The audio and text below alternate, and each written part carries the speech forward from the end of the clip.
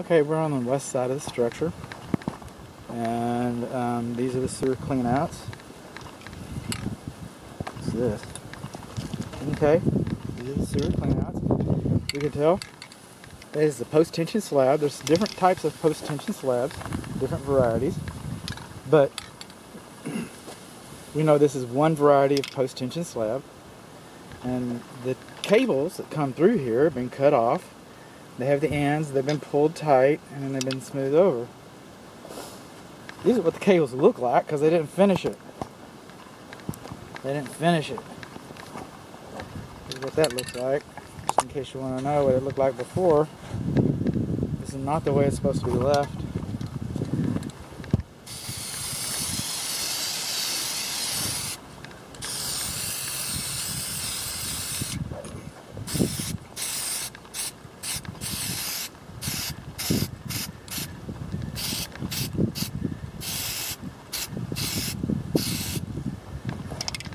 Cable ends, right there. Wrong, wrong, wrong, wrong. Here's another one. Short building wrap. Some people call it house wrap. At top, right there. You see where it doesn't come through? And it continues on. Continues on. It says short here, short here, short here, short here, short here.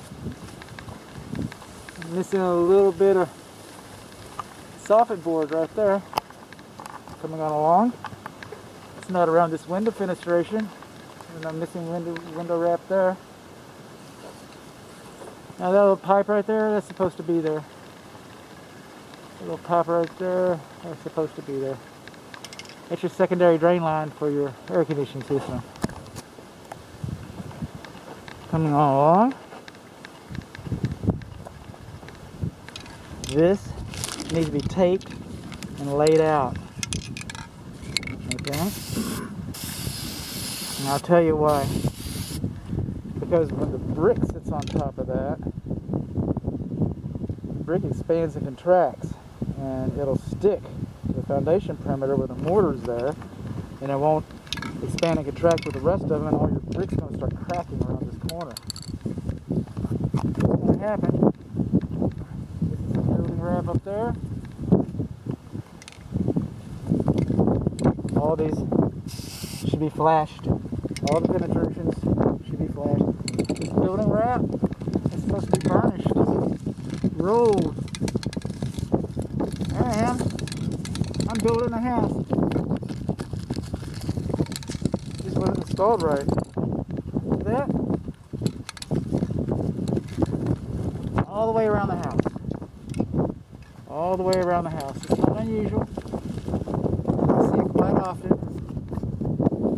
But unusual, not unusual, or usual, or typical, that doesn't mean right. You don't look up those words and find correct in the dictionary.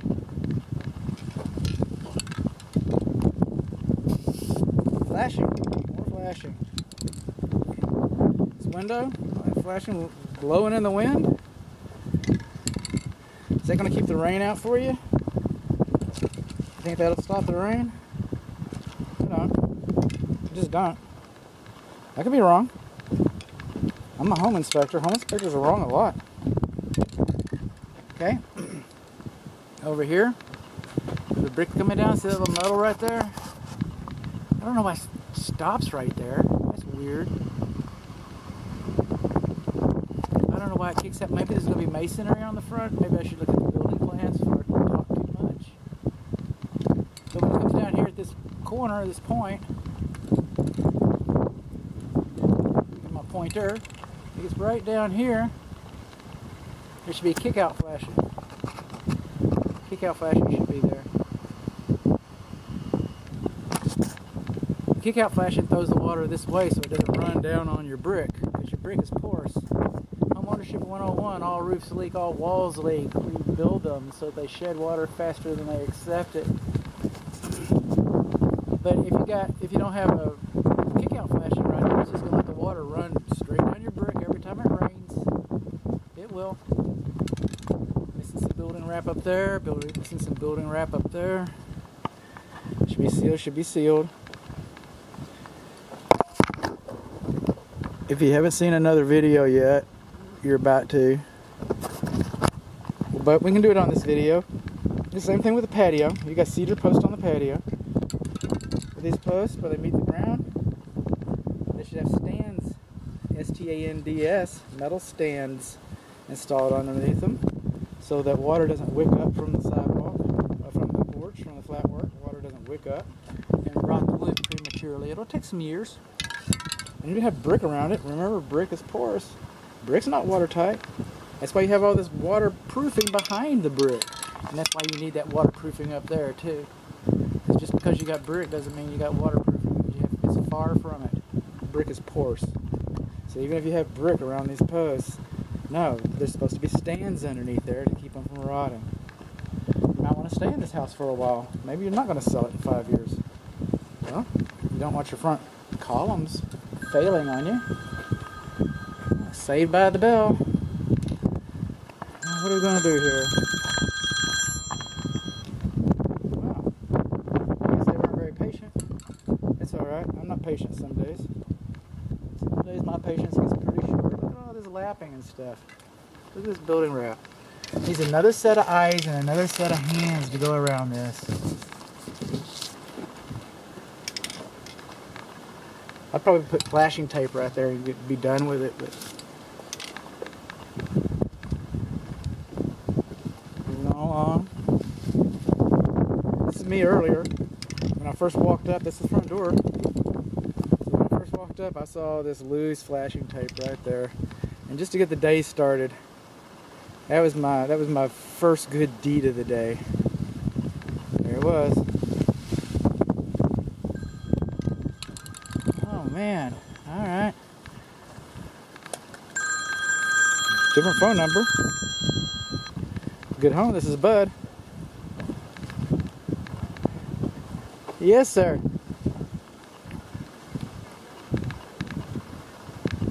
Okay.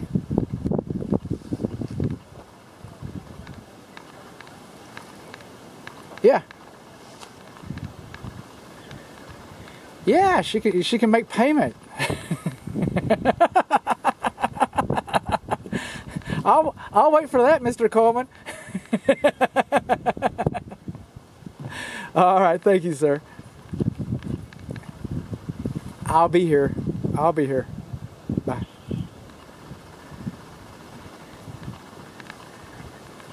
So, well, that was my client.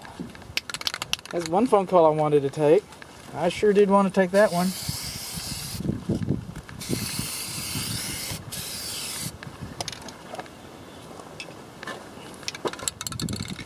Seems like a real... Mr. Coleman, you seem like a real nice person, a real nice family. Since you're watching this video. I would have said it anyway. It's the truth. All the way around? Really? Just about everywhere we go? I'm telling you what, if it was my house, I mean, how much is it going to cost you to put an extra strip of building wrap, house paper, that extra strip right there? I just don't get it. I just don't get it. This is the garage. This is the south wall of the garage. This is probably where the electric meter is going to go. We don't have a meter yet.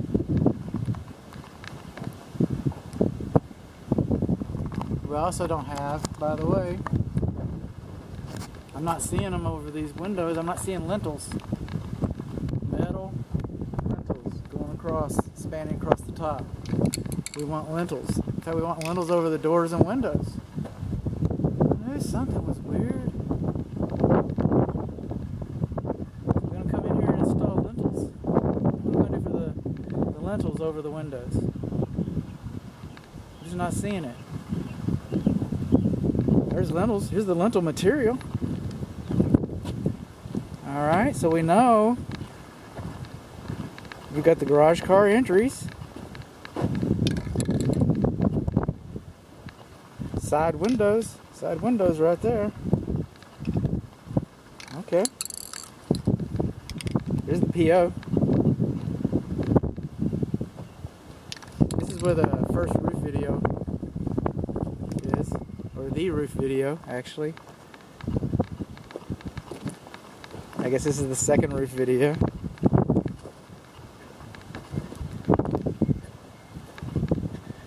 The garage car entry casement. It's not supposed to be in direct contact with the cement. It's supposed to be a couple of inches above the cement to keep water from waking up, just like the post. Just like the post. This one looks okay. 1 out of 6 is not bad.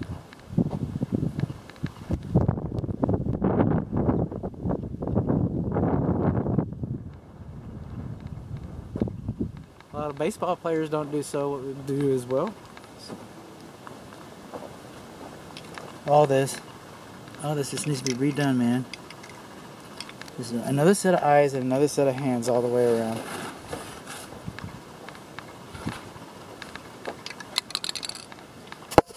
There we go.